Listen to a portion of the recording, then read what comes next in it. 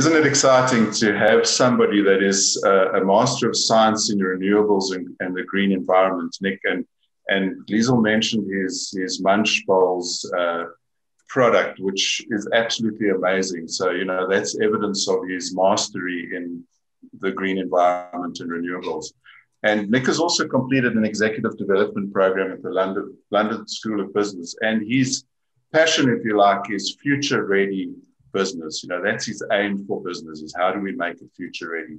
So he's a visionary and a dynamic leader who has strong insight into business needs and has worked in multiple geographies and challenging environments, but ready to build and add value.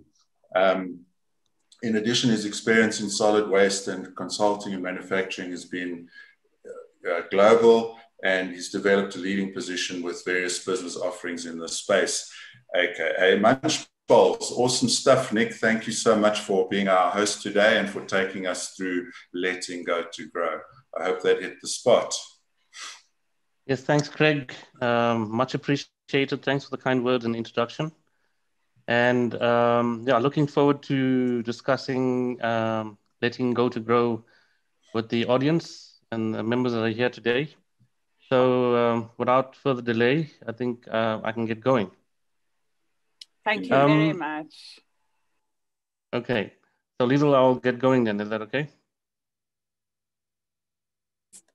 All right. So yes, we decided to focus on quite an important topic in terms of business and entrepreneurs and business people out there, where I think we're living in a really challenging time, and the focus is about how do we start to transition and transform ourselves.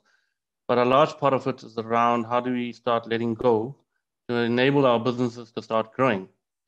And in that respect, you know, business is not only about you or I, it's about a dynamic team of people plus the environments in which we operate. And we need to shift away from the point of us thinking quite often that, you know, our thinking is the only way to solve business challenges, business problems, and other situations that may pop up.